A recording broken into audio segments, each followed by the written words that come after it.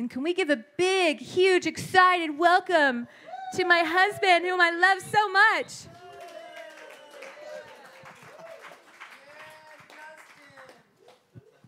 Say, the way she said that almost sounded sarcastic. No, I love so much. You're so hot and wonderful and beautiful and kind. And what if I just sat here with the microphone? I'm going to set this over here.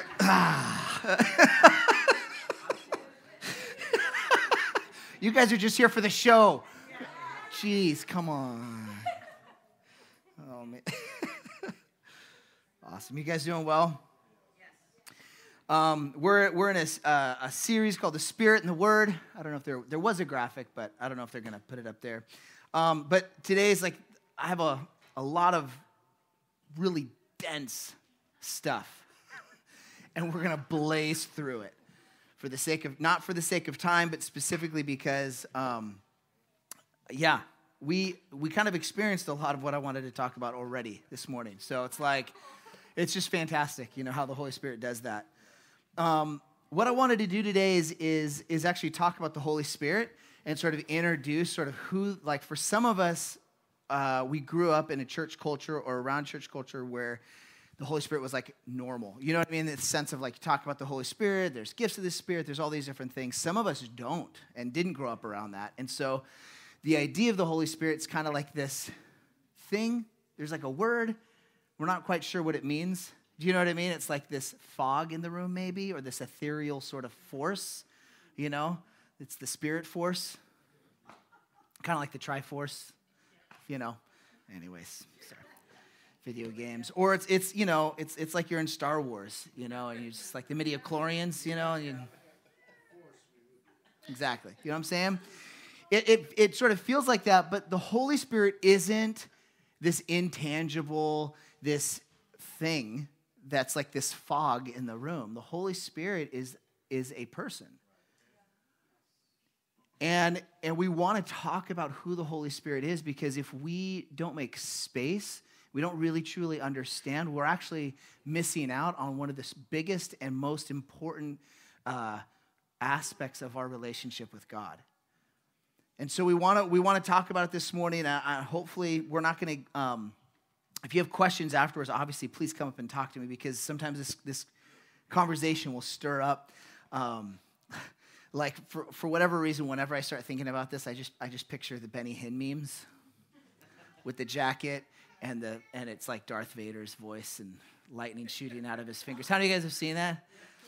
I was actually our church hosted Benny Hinn when he came to Nairobi, Kenya the first time. And it was wild.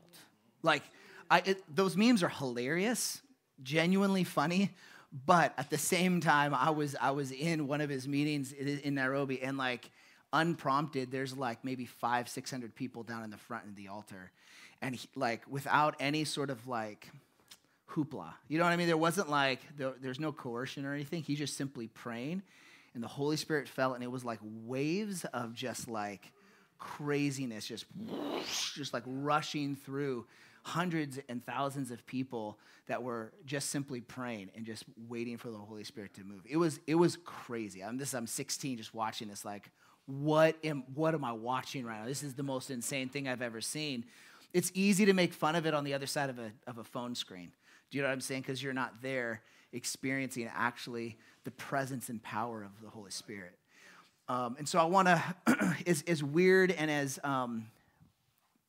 meme-worthy some church cultures are around the Holy Spirit, I sort of want to demystify this a little bit, but then also sort of provide some real strong theological framework for you as you're growing in your relationship with God, or you've been for years walking with the Holy Spirit, and maybe it'll bring some clarity and bring you into a fresh place.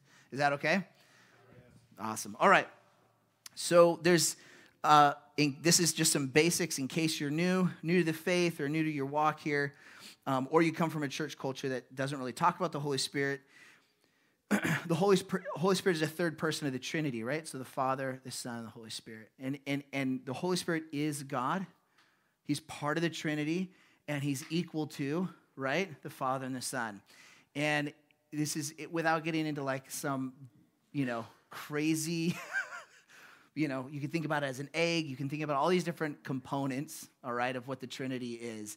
But in reality, it's the person or the component of God that you actually interact with. And this is what people don't oftentimes understand about the understanding our relationship with God. And this is what we sort of want to unpack this morning. Is that okay? When you're interacting with God right now, currently, you are interacting with the Holy Spirit, whether you call it the Father, the Son, or the Holy Spirit. And this is when you read scriptures specifically. We're going to read some very specific scriptures so that you can understand where this is coming from. What happens is when what I have found in my walk with God is that you can have genuine moments with God, but there is something unique to when you recognize it's the Holy Spirit right here with you. There is something that shifts. It's like standing next to someone and talking about them and being around them and then turning and talking to them. Like that is like the difference in your relationship with the Holy Spirit specifically. Sometimes it's helpful to describe this sort of component. It is a mystery. There's a component to God that is a mystery, and we will never be able to find the perfect words to describe it. It's just the way it is. If there's no mystery, then there's no faith. If there's no mystery, then you are equal to God in the fullness of what you can comprehend. I know that sounds strange, but like there is a component to faith. There's a component to walking with God that I'm thankful. I don't ever want to fully understand. I don't. If I fully understand, then his thoughts are not higher than my thoughts. If I fully comprehend everything, his ways are not higher than my ways. Yes? If his ways are higher than my ways, then there's going to be moments when I don't understand his ways. If his thoughts are higher than my thoughts, then there's going to be thoughts that my brain will struggle with. Have you ever tried to teach math to a kindergartner? Do you know what I'm saying? You will understand your thoughts are higher than their thoughts. In that moment, it's a mystery. Math is a mystery. How does 5 minus, you take 2 away, and you have 3. This is a mystery that they can't. Is it a mystery? No, it's just that you fully understand it. This is where Paul says we see through a glass dimly, but then we'll see face to face. Like currently in this life, in this expression, there will always be this context where you're looking through a glass darkly. But eventually there will be a time when you will see face to face and have the full understanding of what it is. And I'm thankful for that. I'm thankful for that. And the context of the Holy Spirit relationally for you actually provides an anchor and a place of peace in your journey with God in this sort of in-between space of not having the full picture in all places. He was sent to bring truth, to reveal truth. And we're going to look at that in a little bit. Is that okay? Awesome. Okay, so there's some different names in Scripture that get used. The Helper, Comforter, Spirit of Truth, Holy Spirit, Holy Ghost. If you have a King James Bible, you know what I'm saying? Get that ghost. I'm sorry. I feel really silly right now. Dude, worship genuinely messed me up. Came over and prayed for me, and I was like, I was going to end it. And then we just went crazy for a while. Just I actually don't really want to preach right now. One of the terms, we're going to look at John chapter 14. If you're opening your Bible, please do that. John chapter 14, starting in verse 15. We're going to look at several verses through 3 chapters in John. We don't have time to read 3 chapters this morning. You know what I'm saying? But I would if we could, It's incredible. There's this last sort of sermon instruction sharing that Jesus is doing with his disciples. And it's one of the most profound and theologically rich portions of Scripture. In this, Jesus is using the word parakletos, I think I'm saying it correctly, to describe the Holy Spirit. Okay, it's the word helper in some of our translations. Some of us will translate as the comforter, the advocate. These are like the different words that we translate, but the word actually means to be the summoned, called to one's side, especially called to one's aid. Okay? It's one who pleads another's cause before a judge, a pleader, a counsel for defense, a legal assistant, and an advocate. One who pleads another cause with one, an intercessor. In the widest sense, a helper, an aider, an assistant in that context. In 1 John, John actually refers to Jesus as our Parakletos before the Father, where it says he is on the right hand of the Father, interceding for us day and night. Okay, but in the Bible, the rest of the time that word is used, it's used to refer to the Holy Spirit in these chapters. And we're going to look at these different verses here in a second. So the first one is John 14:15. It says, if you love me, keep my commandments, and I will pray the Father, and he will give you another helper, capital H, helper, is the Holy Spirit, that he may abide with you forever. It's really important. Who is abiding with you right now? I need you to answer. Who is abiding with you right now? The ghost. Come on, Holy Spirit. Okay, verse 17. The Spirit of truth, whom the world cannot receive because it neither sees him nor knows him, but you know him, for he dwells with you and will be in you. And then verse 18, I love this. I will not leave you orphans. I will come to you. In other words, he's saying, like, I'm not going to leave you alone in this state. I'm going to come back. In other words, his second coming. But who is with you right now? The Holy Spirit. This is really, really important, you guys. It can feel like a bit of a mind game for a moment, but it's actually important because I'm telling you what, there's something to recognizing the presence of the Holy Spirit specifically with you. If you have felt like your relationship with God has been at a distance, it's most likely because you were not aware of the presence specifically of the Holy Spirit with you right now. You have to, faith comes by hearing, hearing by the word of God. We have to actually allow our mind to be renewed. Until I began to take time to develop my relationship with the Holy Spirit, my walk with God was from a distance. And I grew up experiencing miracles. I grew up experiencing renewal and revival. I was a missionary kid. Like I wasn't like a rebellious missionary kid. I was like a missionary kid that was on fire for the Lord, chasing after him in all of that. And it wasn't until I was in my early 20s when I read this book and it shifted my understanding and awareness of like, wait a second, I actually, I pray to the Father, but I'm engaging with the Holy Spirit. I can also pray to the Holy Spirit. I should also talk to the Holy Spirit. The Holy Spirit is with me. Wait a second. It began to shift my understanding and recognition of that. And it shifted my relationship with God from a distant sort of force that was there, and I'm trying to live my life and doing all these things, to all of a sudden the presence of God with me right now. Let's keep reading. Is that okay? Jump over to John 14, verse 26. But the Helper, the Holy Spirit, whom the Father will send in my name, will teach you all things and bring to your remembrance all things that I said to you. Okay, so when you're in a moment and you're asking for revelation and you're asking for understanding, who is speaking to you? Come on, everybody. Holy Spirit. Holy Spirit. This is really important for us to understand.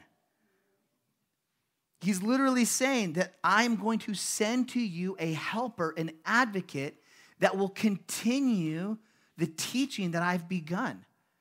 This is, and we're going to look at the verse in a second, but this is a really important framework. And Jesus is kind of throwing these verses in and amongst other teaching in these chapters. And then it sort of concludes in a verse that we're going to get to in a second. Excuse me. In Galatians 3:24, right? This is where Paul's writing. He says, the law was given as a tutor to lead you to Christ. And then he continues in the following chapters and he begins to say, you cannot keep what you received by the Spirit by the law. You have to keep what you received by the Spirit by continuing to walk in the Spirit. Now, it doesn't mean that there's a departure from the Word of God. It's that like the source of understanding and revelation is coming through the Spirit.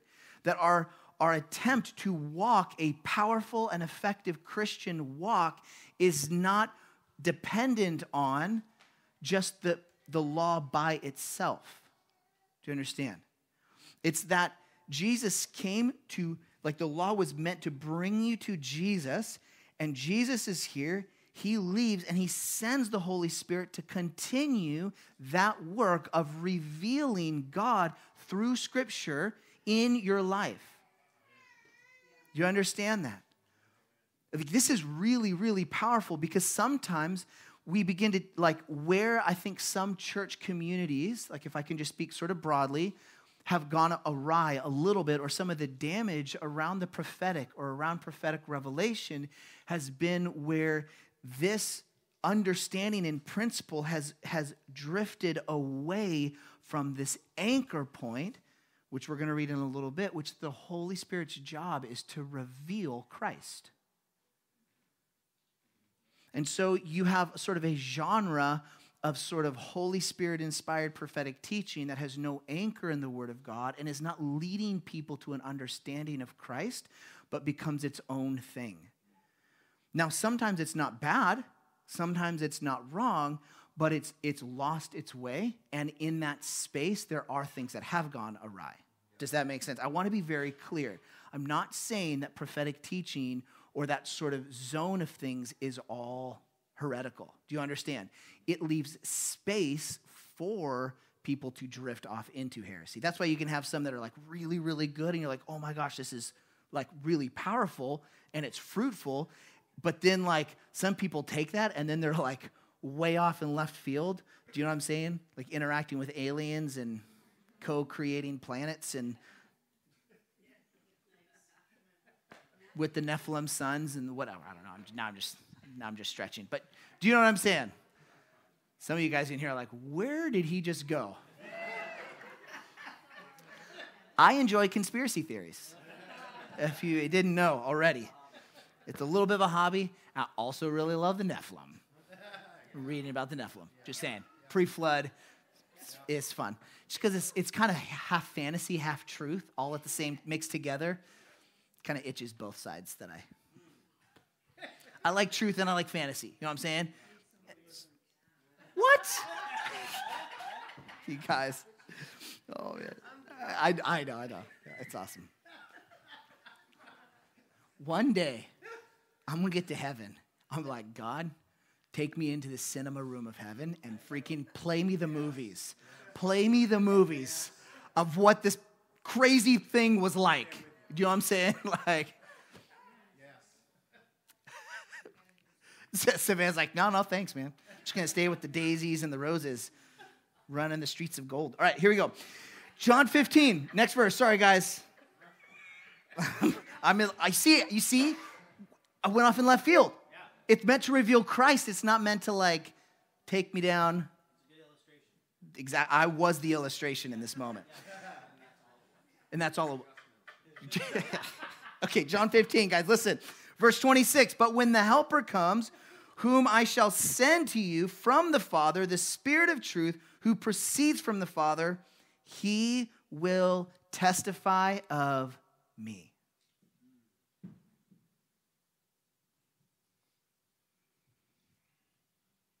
He will testify of me. The Holy Spirit ultimately testifies of Christ. Everything. The gifts, the fruit, the craziness, it is meant to testify of Christ. Somebody getting slain in the power of the Holy Spirit, it's not unto its own thing. It's meant to testify of Christ. You understand? The purpose of the Holy Spirit is meant to reveal and to testify of what Christ did. This is where peace can come in when I pray for healing and nothing happens. Because I'm not the defender of God. Like, I don't have to defend the work of the Holy Spirit. The Holy Spirit's job is to testify of Christ, and there's things that I don't know. You know, there's been times where, and many of you guys have probably experienced this, where you've prayed for someone, didn't seem like anything happened, but the person still encountered the Holy Spirit and actually, like, it brought them closer to Jesus. Like, it actually testified of Christ. I've had that happen many times. I don't know the process and the journey of this individual, and what happens is we begin to hang our ministry success hat on something taking place. And now the Holy Spirit, instead of being part of the Godhead that we are interacting with, intimate with, close to, he's testifying of Christ and what Christ did, now it becomes an invisible force that I'm trying to wield for my own success. The Holy Spirit is not the force that you get to move objects with. Now, if you move an object because the Holy Spirit somehow does that, that's fantastic. Whatever. That's up to him, and that's great. I mean, if that happens, you know what I'm saying? I've heard some like really, really crazy testimonies of miraculous things, people falling out of buildings and like floating to the ground uninjured. You know what I mean? Like, the Holy Spirit wants to do that. That's great. But he's not this thing that you bend to your will. He's not something that you manipulate into because you used some special prayer that you learned in some meeting somewhere.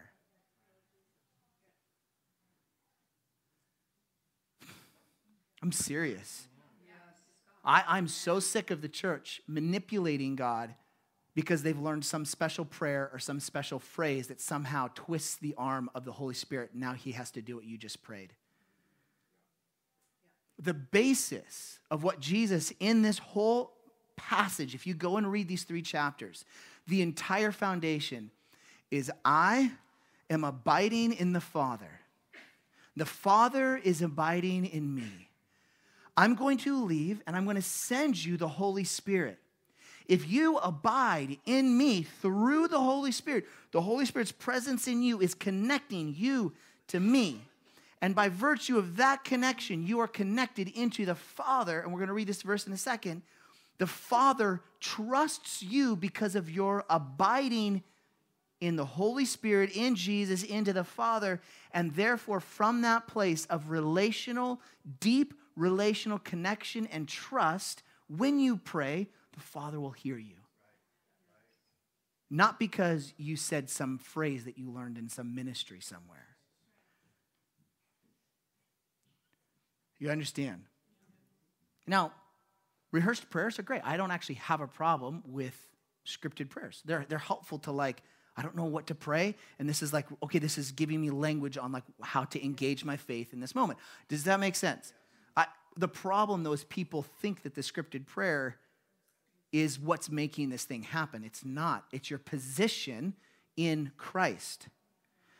The phrase, pray in my name, is not a magic token that you wave around. It's a declaration of pray positioned in me. Pray from this place of authority. You are positioned in me. Pray in my name. In other words, pray from a position and posture that you can represent my name, which is my banner of authority given to me by the Father that now has authority here. And all authority has been given to me. So therefore, go and make disciples. When you pray, pray in my name. Don't pray in your own name. Don't pray in your own power and authority. Pray in my authority. Position yourself in me that you're ambassadors of mine and you can carry my name, my authority in the circumstances and situations that you're engaging with. You don't have to say, in Jesus' name, to make your prayer work. This is not like a magic seal or token. You guys understand? You can pray just as effectively, God, intervene in the situation. Amen. You don't have to conclude your prayer with, in Jesus' name. Amen.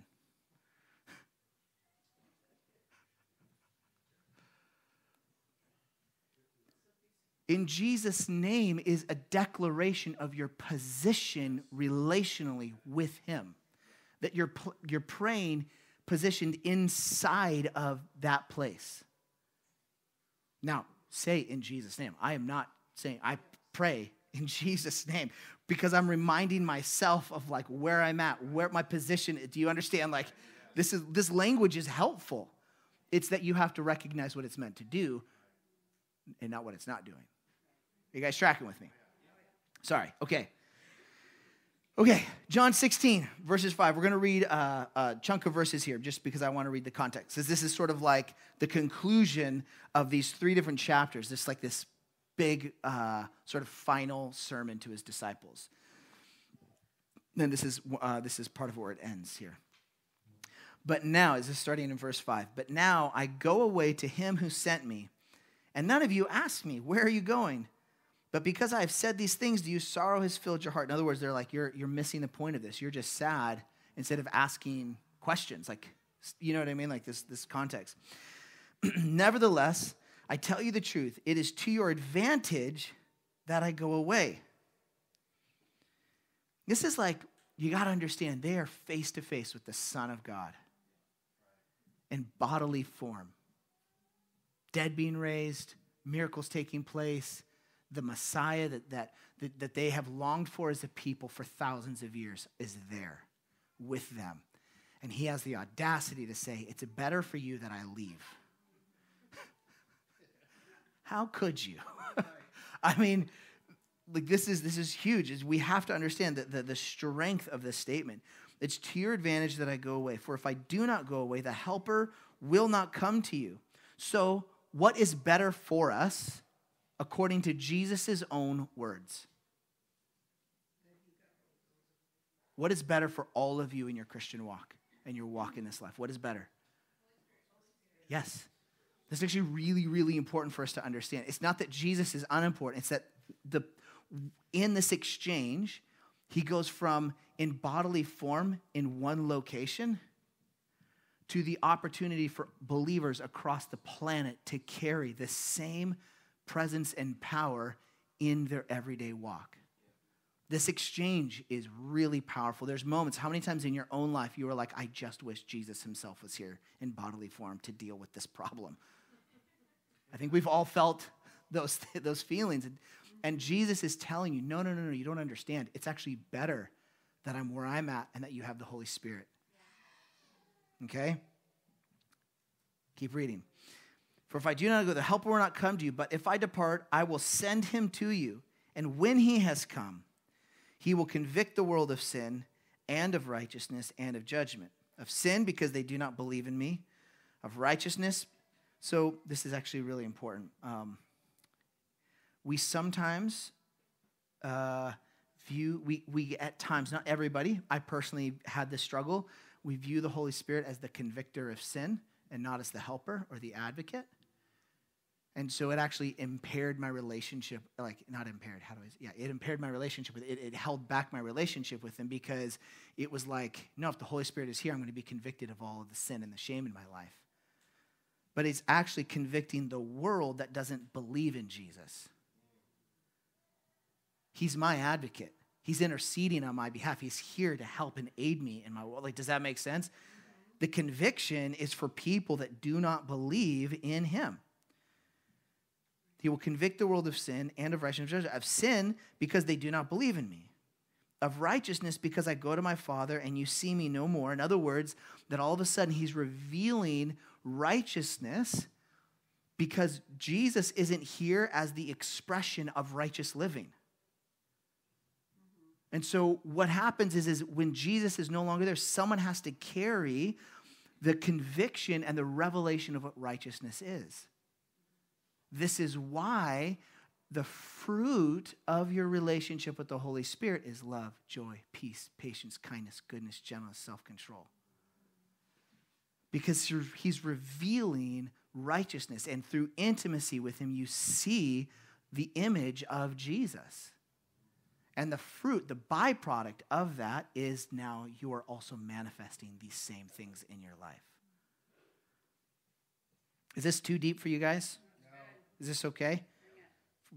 I got the second, third row with me. Okay. That's fine.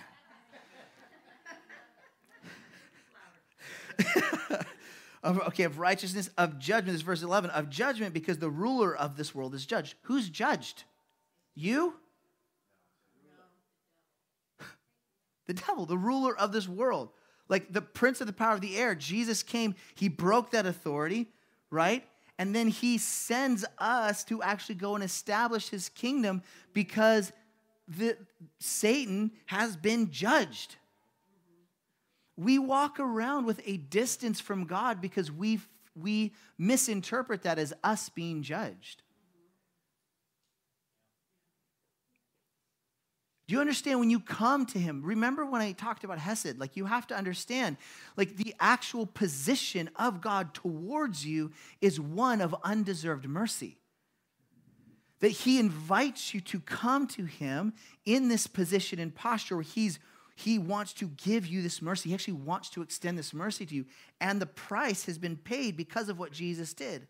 The Holy Spirit reveals Jesus because he's revealing the place of access of redemption for your life, that you can come in boldly with confidence, without fear of the judgment that has been released over the ruler of this world at the time, which would have been Lucifer or Satan. Are you guys tracking with me? So I want to be clear because oftentimes we're like, okay, the Holy Spirit's a judge, and then we walk around casting judgment on other people, when that's not who the judgment is falling on in this context. God's looking to seek and save the lost. He's looking to redeem hearts. There's no one that's too far gone that can't experience the redemptive work of the cross.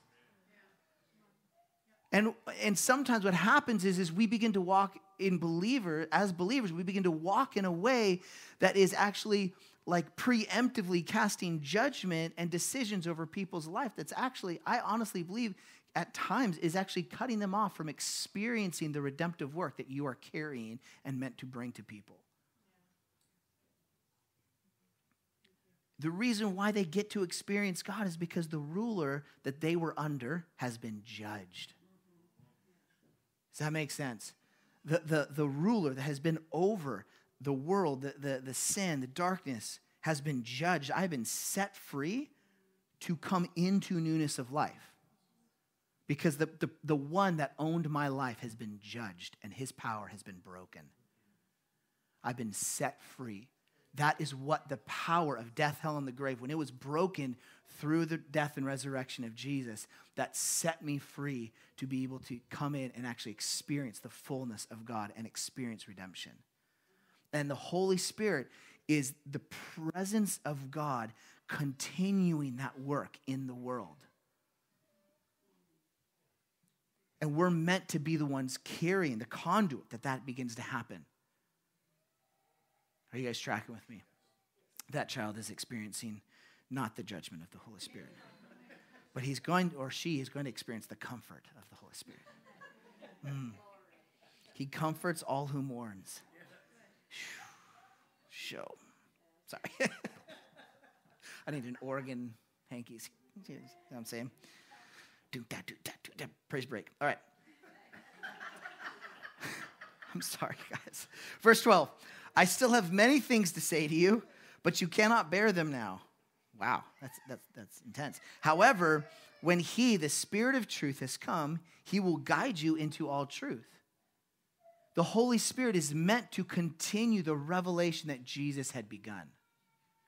Does that make sense? Not in terms of new revelation or stuff that's like outside of Scripture and weird stuff that goes weird. The Holy Spirit is continuing the revelation of God's plan and purposes. Does that make sense? What Jesus was revealing the Father, the Holy Spirit is continuing that work. Okay? He will continue, he will guide you into all truth, for he will not speak of his own authority, but whatever he hears, he will speak, and he will tell you things to come. He will glorify me. Again, there it is again. He will glorify me. For he will take what is mine and declare it to you. All things that the Father has are mine. Therefore, I said that he will take of mine and declare it to you. Do you understand? There's like this profound inner working, this profound inner relationship of the Trinity, that the component, the aspect of the Godhead that you are interacting with is the Holy Spirit right now. He's meant to continue revealing what Jesus did, continuing that work of revelation in your life, speaking the truth to you. All right, so skipping ahead, right? Acts chapter 1. This is verse 4 and 8. This is Jesus. He's about to ascend into heaven, and this is like this final declaration about the Holy Spirit. And being assembled together with them, he commanded them not to depart from Jerusalem, but to wait for the promise of the Father. This promise that he has been speaking of. Which, he said, you have heard from me. For John truly baptized with water, but you shall be baptized with the Holy Spirit not many days from now. Baptized with the Holy Spirit. Baptized, the word baptizo, the earliest reference to this word in human history is on an inscription for a pickle recipe. Baptizo, the earliest reference in this word was a dill going in and being transformed into a pickle. You know what I'm saying? Submerge. You can't sprinkle the vinegar on a pickle, on a cucumber and get a pickle. I'm sorry. Guys, bad church joke. I'm sorry.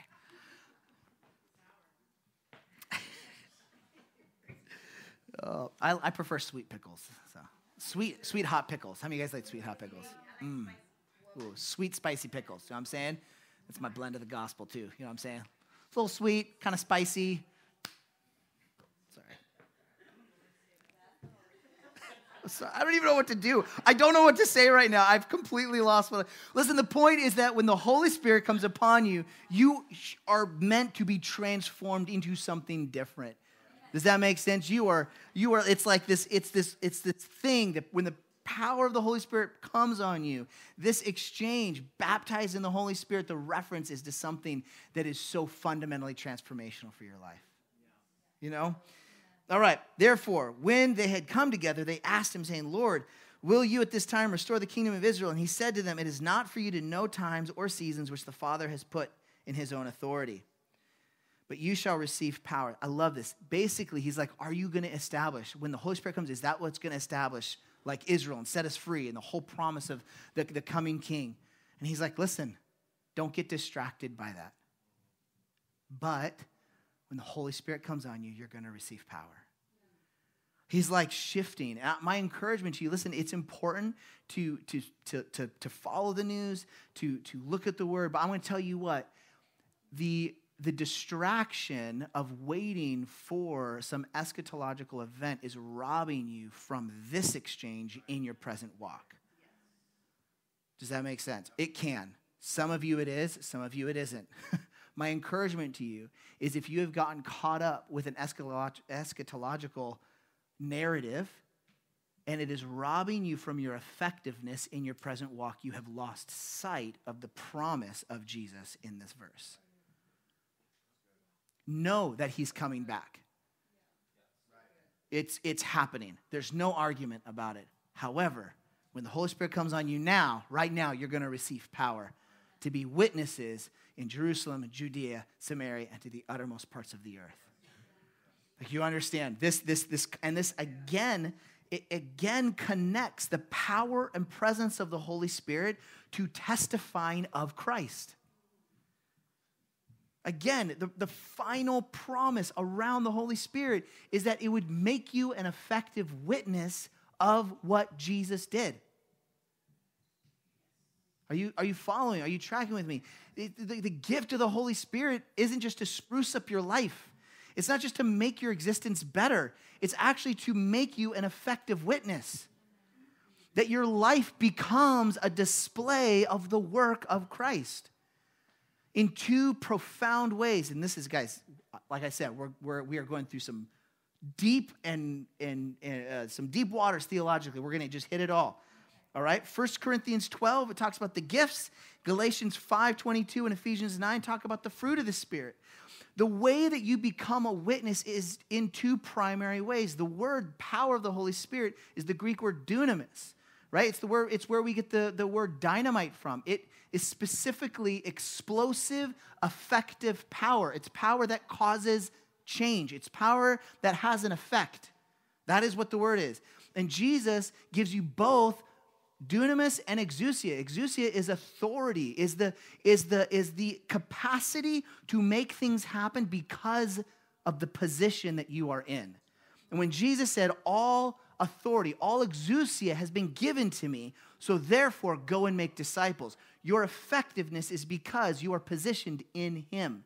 Again, prayer in his name, it's the authority, it's representative of the authority that's resting on your life because of your position of abiding in him. And your doorway to abiding with him is what? Come on, guys. The Holy Spirit. The actual gateway to abiding in Christ is the helper that he sent you, that he said that he will be in you, he will be with you, and if you abide in him, you're going to abide in me. And I'm in the Father, and the Father is going to pay attention. He will actually turn and shift towards you because of your position. Go back and read those 3 chapters in John. I'm telling you what, you will begin to see it laid out in this whole exchange. And the way that Jesus describes it, you're going to be my friends because you keep my commandments. You keep my commandments by loving me and loving people. Like it's like this whole thing. This is important. So dunamis and exousia, right? So you have this thing, the way that you become an effective witness, the way the Holy Spirit, one of the primary ways the Holy Spirit is testifying of Christ is through your life. One being the gifts of the Holy Spirit. 1 Corinthians 12, right? Prophecy, word of knowledge, word of wisdom, working of miracles, healing, tongues, interpretation of tongues. What's the other ones? Praise breaks. No, that's actually not listed. That one does not test. No, I'm kidding. It does. I'm being silly. But does that make sense? There's the list of these 9 gifts, and then there's another verse that also adds in gifts of administration, gifts of helps. There's like these components that are a supernatural thing that begins to make your life effective. The power to cause change. Does that make sense? And it testifies to what Christ did. The reason why I can lay hands on someone and a miracle can take place is because of what Christ did. And this miracle is meant to testify and be a declaration of Jesus invading our world and saying, I'm not okay with the distance anymore. You will experience my presence right now, my goodness, my love, my extended mercy over this person's life is manifesting a miracle over them. Are you guys hearing that? Okay? When you prophesy, it's not to make you feel awesome. It's meant to testify of Christ. It's meant to testify of God's goodness. When you hear of a testimony or a miracle or some breakthrough, a life encountering Jesus of whatever, fill in the blank, its sole purpose, the core, not the only purpose, the core of its purpose is to testify of Jesus and to bring people to that place of revelation.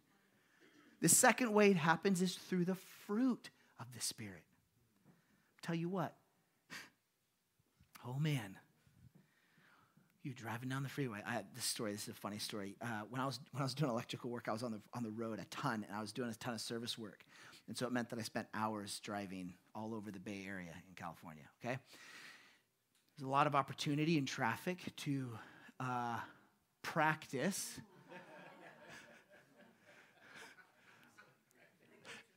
the fruit of the Holy Spirit in my life. Patience and self-control and kindness, you know what I'm saying? All these moments. But it's interesting how you practice these different things. Like, anyways, I don't have time for this rabbit trail.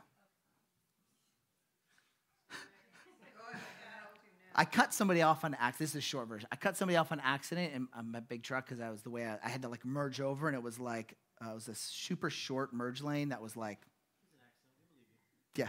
I mean, it was short, and I had to get over. So I get over. The person that gets really angry, blows past me, is flipping me off and screaming, honks, pulls in front of me, slams on their brakes, like to force me to rear end them, kind of, and then like takes off. And then funny thing, a little ways down the road, guess what? Had to take the same exit, So they were like driving next to each other on the same exit. Anyways, but when that happened, a little flesh coming out, just like, that's not what I did. But when that happened, I had been in a process of like like fighting for maturity in my life and actually changing how I was responding to circumstances. And it's wild. I still remember this moment just because it stood out to me. They passed me, screaming, flipping me off, honking. It was like really, really aggressive. And I remember I looked at it and saw it, and it was like an out-of-body experience where I just was like, wow, it's okay. Love you. I'm so sorry. My fault. Like I had no emotional response to this person at all. And I remember like this thing like kind of taking me back, like as they passed, and I was just like, that's fruit. There was no striving in that. Do you know what I mean? Like that is the actual manifested fruit of the work of the Holy Spirit in my life in that season where fruit just grows. A tree isn't like, apple, got it. Do you know what I'm saying? Like, just like, please grow. And then a banana pops out. And you're like, yes, I got it. No. A tree simply roots itself in healthy soil and rests in the fact that it is an apple tree. And apple trees grow apples. You rooting yourself in healthy soil, staying connected to the Holy Spirit. The fruit is a byproduct of intimacy. Do you understand this? A byproduct of intimacy. You stay intimate with the Holy Spirit. He is meant to reveal truth to you. What is that truth? Sometimes it's truth of my own brokenness. Sometimes it's truth of Scripture, of like understanding my relationship and my distance in these different areas. And I allow him to continue to bring me closer to Christ, to continue to reveal Christ in these moments. And it manifests itself in more Christ-like behavior and choices in my life. Or at least that's what it's meant to. And then what happens is somebody is around, they experience that, and they're like, how are you like calm right now? Like your life is going through chaos. Like how are you able to like stay in a place of peace? It's fruit of the Spirit. Let me tell you about what Jesus has done in my life. Let me introduce you to this thing that you're seeing through my life right now in this moment. I want to tell you about why our marriage has overcome. Like, do you understand? Like people sit in our home, or like, I love it. Like some of the people from jiu-jitsu where they're just like, can you do our premarital counseling? Like, I don't, like, what is up? And you sit and the people begin to experience the fruit, the byproduct of us stewarding our hearts with the Holy Spirit. And the byproduct is this fruit that people begin to experience, and it testifies of Christ. Are you hearing that? Oftentimes we have chased fruit from a place of striving instead of leaning into the Holy Spirit and allowing the revelation of our own brokenness that needed healing, of the places of our poor choices and all the different things to then produce fruit in our life. You guys good? We're ending in just a second. In like 20 minutes. Kidding. I told you, spicy. You know what I'm saying? Sweet and spicy. We're ending in an hour. I'm kidding. All right.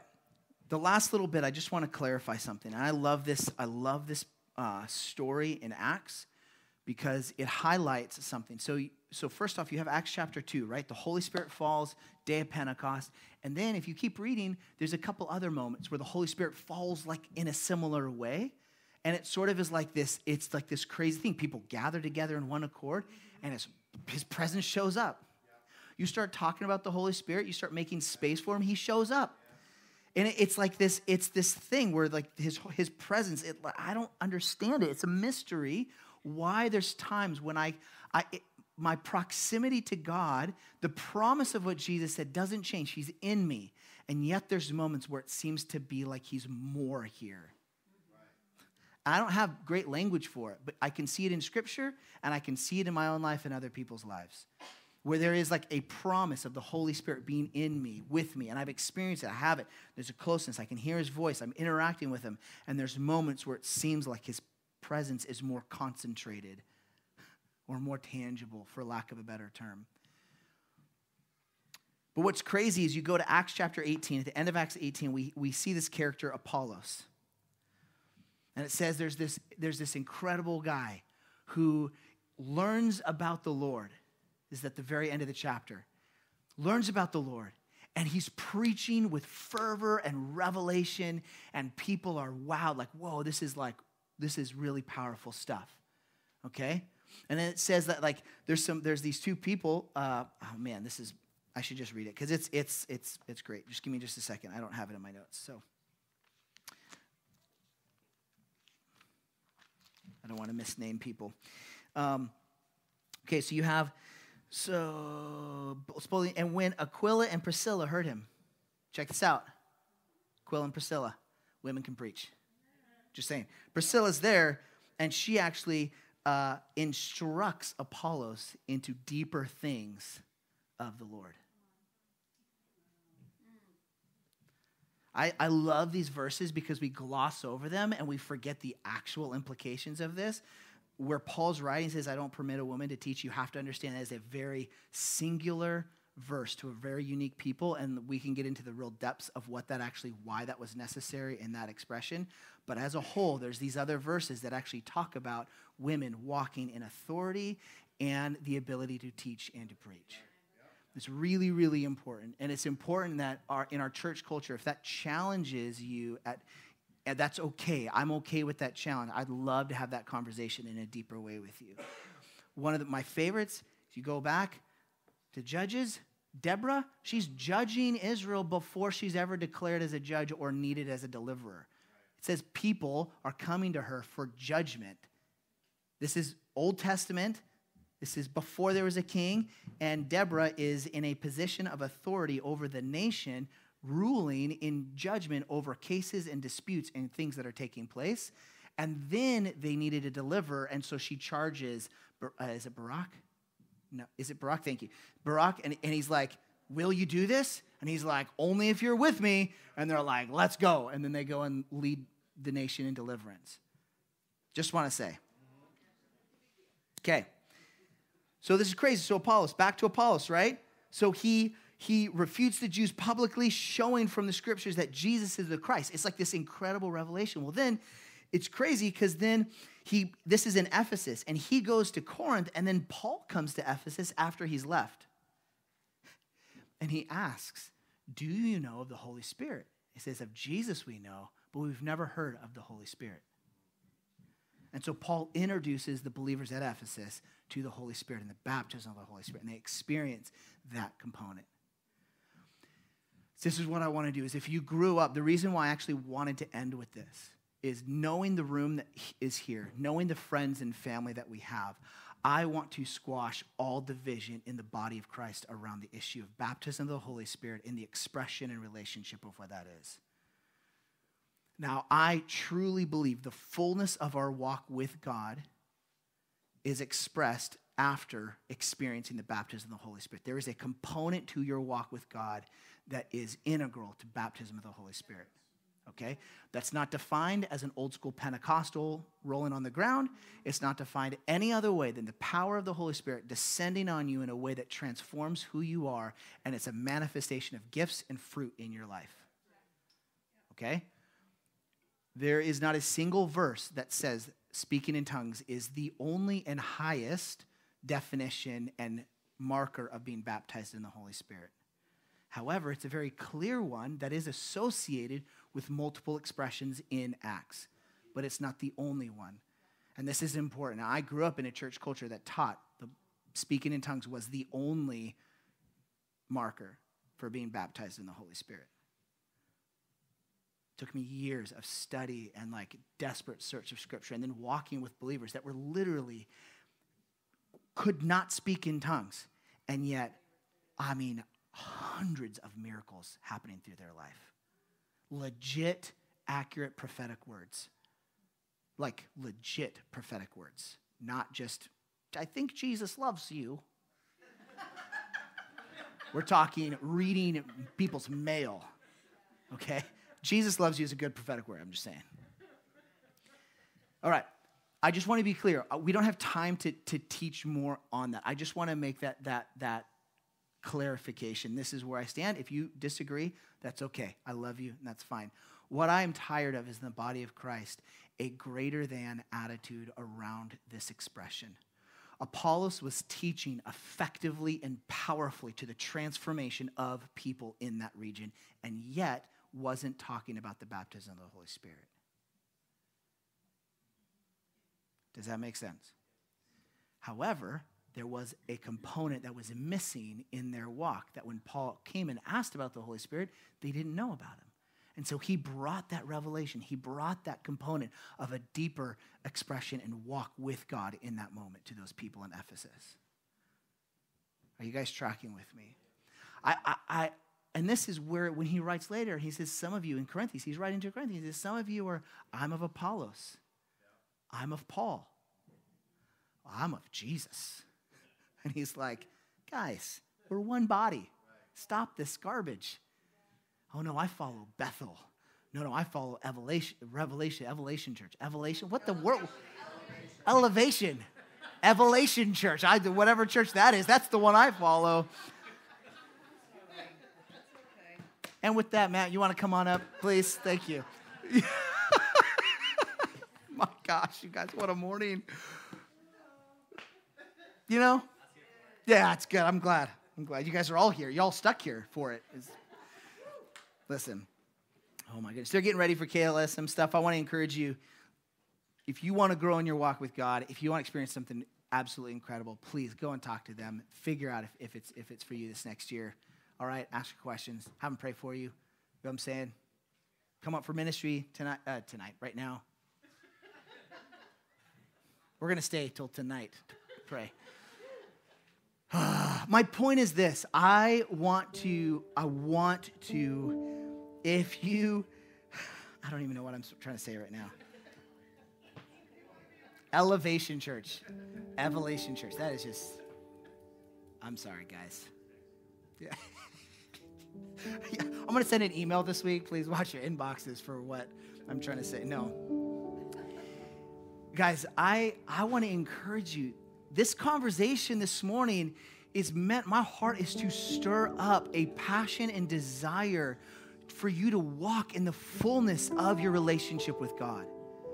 That you don't miss out on the actual closeness and person of the Holy Spirit with you at all times. That the component that it's like God is like right in front of you, and you're sort of like looking around, waiting for the Father. I understand this might be like a play on words for some of you, but it's like you're waiting for Jesus to show up, and Jesus is sitting at the right hand interceding for you and said, I gave you my very presence called the Holy Spirit, who's right with you. Just look at him. Look at him. He's right with you. And my heart for you is that people in this room that feel at a distance from God, that would shift this morning.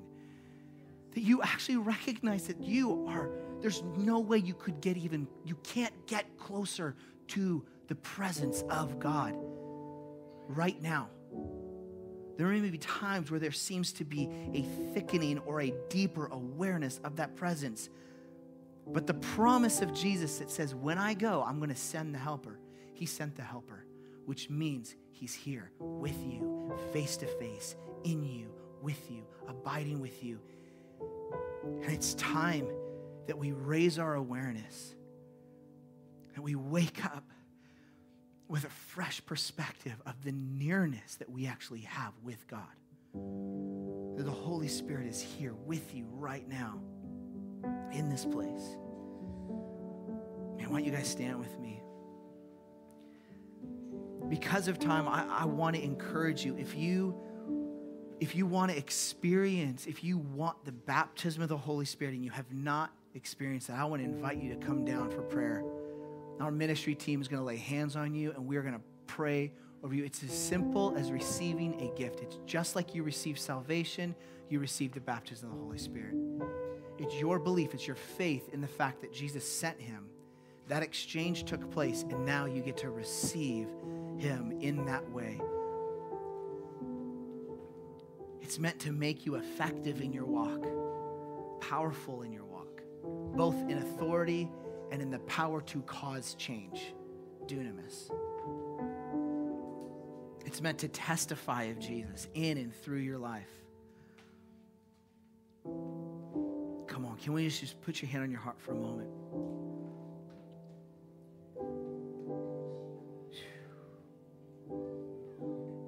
Man. Hello, Holy Spirit.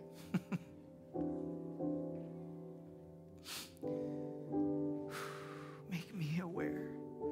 Make me more and more aware.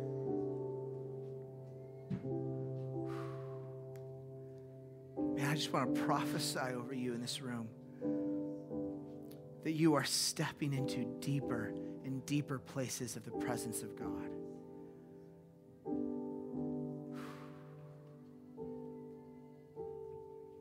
Man, song, it keeps on getting better. It's your ability, your awareness, your experience of God's presence, the presence of the Holy Spirit with you and in you. Man, thank you, Jesus. Thank you for your promise. Thank you for your gift. Holy Spirit, we welcome you. Come on, around the room, I want you just to use your own, we're going to end, but I want you to pray. Just take 10, 20 seconds right now. Use your own words and just simply welcome him. If you feel like you need to repent because you've been unaware of his presence around you, do it. God, I'm sorry. Holy Spirit, I'm sorry for not recognizing that you are with me. If you simply just need, Holy Spirit, you're here. Hello. Help us to stay aware of your presence, Holy Spirit. Help us to stay aware and to continue to live positioned and postured in you, abiding in you, and you and us. Thank you, Jesus, for what you've done. Come on, thank you, Holy Spirit. Thank you, Holy Spirit.